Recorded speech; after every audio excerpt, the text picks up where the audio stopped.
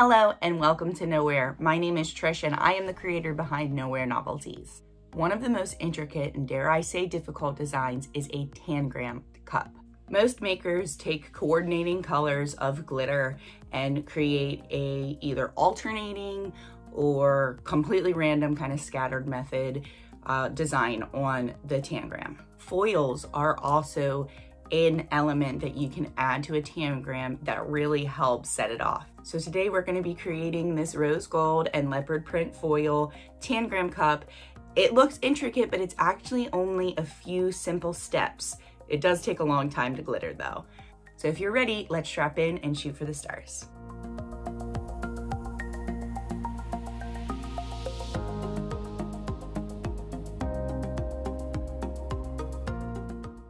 Alright, so the blank we're using is a 20-ounce skinny straight from Maker Flow Crafts. I have a double-sided sticky tape sheet cut with my Tangram pattern, and it is already backed onto some like pale pink vinyl. Here are the foils I'm using. One is a rose gold, also a silver fuzzy leopard, and a nail tape that is typical leopard print. Here are my glitters. These are all from Glitter Heart Company. I do not end up using the Make Me Blush, but I'll go over that later on.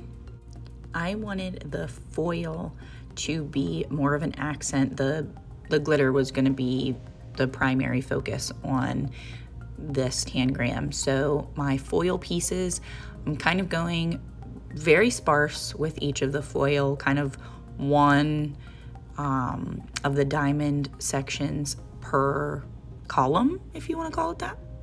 These foil sheets are really easy to use on the double-sided sticky tape sheets. So you just lay your foils down, dull side down, and take a squeegee, an old gift card or credit card, and really give it some abrasion to get the foil to stick down and peel back, and you get a good transfer. I like Tangram cups that have like these two sections stacked on top of one another. I also like Tangram cups that have V elements. So you'll see me putting the V element in now. So I tried to do kind of each type of section with each foil. This is a very repetitive process, applying the foils and applying the glitter to the Tangram completely. So I do kind of skip ahead and I'm not doing each individual box on video because it takes a very long time. Moving on to the rose gold foil. I knew that I was using primarily rose gold glitter as well. So I didn't want this foil to take over the whole design. So I am going, still just trying to have one section per column of the foil color in each column. The fuzzy silver I knew wasn't going to translate super well with these small sections, so I did kind of minimal boxes in the Tangram just to give it a little extra pop, but not add too much of the silver.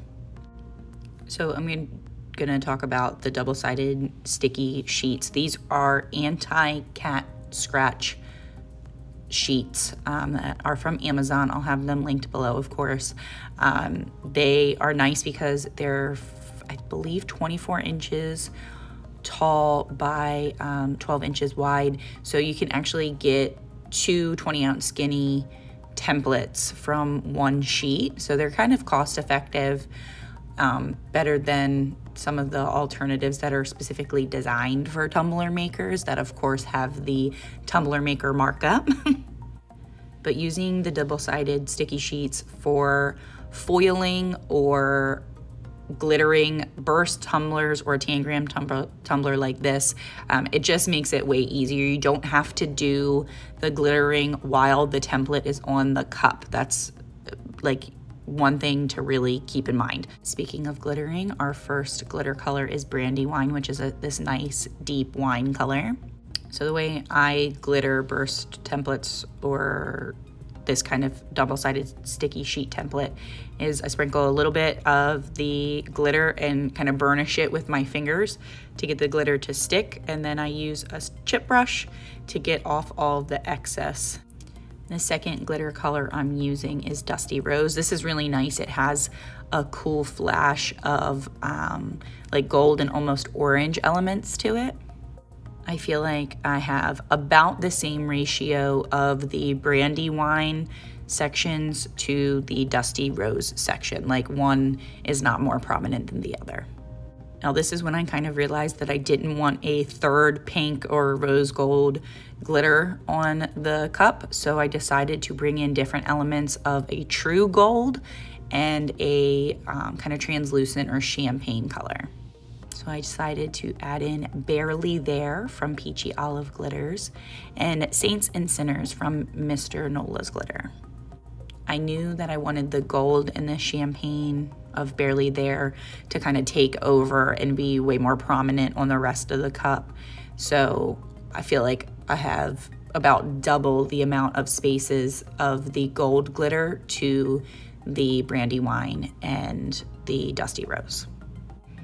And to finish it off with the Barely There, I like when the entire top and bottom rim of a Tangram are all the same color. So you can see that I left all of the top triangles and all of the bottom triangles the same and didn't add a different color to them. So those will all be the Barely There. I think it looks really cohesive that way.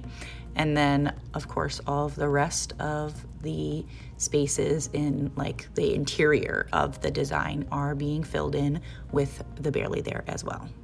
I think this turned out really beautiful because the Barely There is a translucent opal champagne color, and you can see the light pink vinyl kind of flashing beneath the glitter, and it pulls the whole rose gold look together. So after this thing is fully glittered, I did seal it a few times with clear Rust-Oleum gloss spray paint so that I got no movement from the glitter when I was ready to apply and then epoxy. Okay, so here comes the application of the double-sided sticky tape, and I'm going to explain why I put vinyl down first and attach the double-sided sticky tape to the vinyl. So the double-sided sheets are very stretchy. If you have ever tried to apply one to a cup, you realize that as you apply them, you kind of like pull and stretch the tape and it becomes kind of deformed. If you have an intricate design, you lose it. It can really be a hassle, and they are not repositionable. If you stick it to the cup and it's not where you want it to be, there's no picking it back up. You will have to redo your entire design. So applying your double-sided sticky sheets to a piece of vinyl first, and then pulling the vinyl backing off and laying your vinyl down is no different than doing a full vinyl wrap on a tumbler. You can peel back the vinyl if something goes awry, if you didn't start off straight or you got a bubble underneath there. It works out way easier to have the vinyl being what you're working with as opposed to the double-sided sticky sheet. So as you can see here, I'm just walking the backing off of my vinyl, kind of going column by column and pressing the design down to make sure nothing is moving oddly, and I get a nice, beautiful seam on this design. And for a nice cohesive look, I decided to glitter the bottom of the cup. I am base painting it with this Pop of Color blush, and then adding the Barely There over the Pop of Color. It's not quite the same base color as the light pink vinyl that was under the double-sided sticky tape, so it doesn't match exactly, but I think it still brings the whole look together, and you can't really tell that they're not the same color. These Pop of Color paints are so nice because while the paint is still wet, you can use the paint as your glitter adhesive. So I'm going right in with the barely there, sprinkling that all over the cup, and I will be ready to epoxy. Because I am impatient, I did only one coat of epoxy before I was ready to pinstripe. I had to actually ask the opinion of my fellow tumbler makers on whether or not I should pinstripe this cup. I actually loved it without the pinstripes, but I will admit this really comes together and looks super classy with the pinstripes. So I am using super thin rose gold nail tape. I will have it linked below in the description box. It's from Amazon. It came with a bunch of different colors, so this rose gold really fit the tumbler, all of the glitter colors and the foil colors really well. So I go in first and lay down the entire vertical section of the vinyl stripes first. And what I do not show is me trimming the vertical foil where I have similar colors connecting. So if I created like a V coming into this next section, you can see the darker wine color towards the top there is more of a V section. So I actually took the vertical line out from in between the V so that you can see the entire seamless section.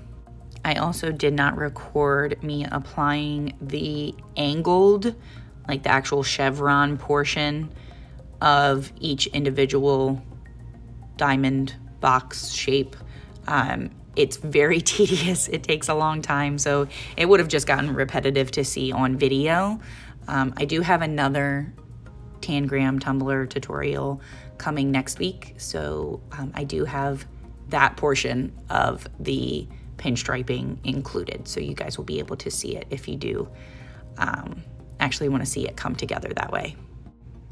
So similarly with the V sections and taking out the vertical center stripe, when I'm applying the pinstripe along the angled sections of the columns, I also do not add a stripe between two sections that are like the same foil or the same glitter. So like at the very top of this column that I'm doing right now are two sections of the deeper rose gold. So I did a stripe of foil or a stripe of pinstripe above that section and below it, but I didn't actually do each individual diamond. And that's kind of hard to describe without like seeing it, but you will see what I mean when you see the final look on the cup. The final result with these very thin, kind of dainty pinstripes turned out beautifully. This cup is so classy. I love the little elements of animal print, and you can't go wrong with the rose gold. I've made a lot of rose gold cups. I just think it's a really beautiful color. Once the pinstriping is done, you do 2 final coats of epoxy, and that's it. So like I said, tedious steps, but it is only 3 steps. Of course, if you have any questions at all, you can leave them in the comments, and I will be sure to answer any questions I can.